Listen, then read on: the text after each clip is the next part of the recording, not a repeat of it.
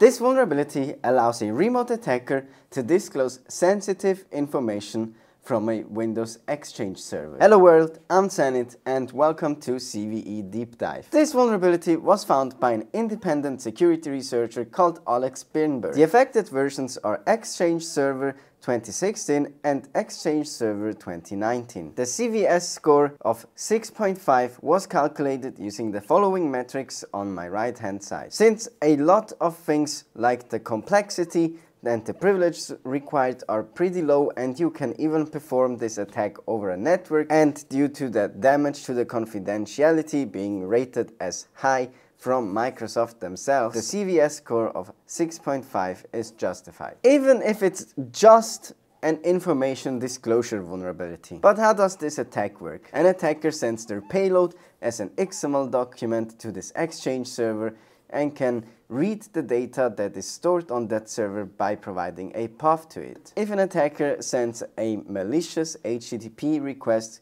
containing this web service URL and having all the parameters configured properly or improperly, the OneDrive Pro Utilities class will do this request, parse the XML and then interpret it as an XML, and that opens up an XXE vulnerability. The method in question is getWalkURL, which parses the XML response from a HTTP request, and this method is called in a wrapper method, which is also called getWalkURL. This method is located in the OneDrive Pro Utilities classes and can be triggered to execute when you define the OneDrive Pro attachment provider. The web service URL parameter is set and the walk action parameter is not an authentication WOP action. An attacker can simply do this by sending this XML. Since this method will send a request to a server and parse the response in XML, the attacker can set up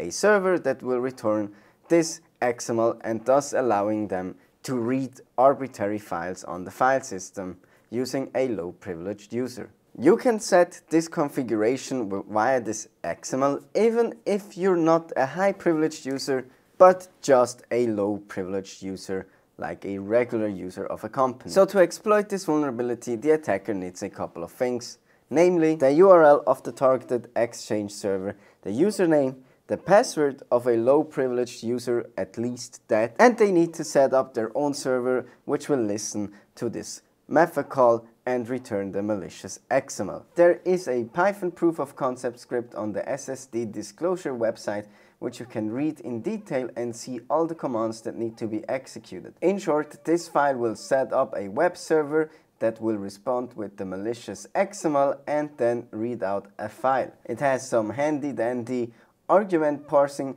so you know you can pass the URL, the username, the password, and even the file that you want to read via the command line. Let's take a look at this quick example over here. So in this example, we're gonna run this exploit, which will be hosted on our own attacker machine and try to read a certain file on the Windows machine. This file is located under c/windows/win.ini, and after a while you can see that we get the content of that file dumped onto our console. As you can imagine, this attack will allow an attacker to gather sensitive information from your systems. That information can be sensitive in the nature of having financial data on it, having medical data on it, being your mails, or it can disclose more vulnerabilities on your system which the attackers can then exploit further and maybe even gain more control over your server. Make sure to hit the subscribe button and ring the notification bell to stay up to date with the newest CVE details right into your inbox. And don't forget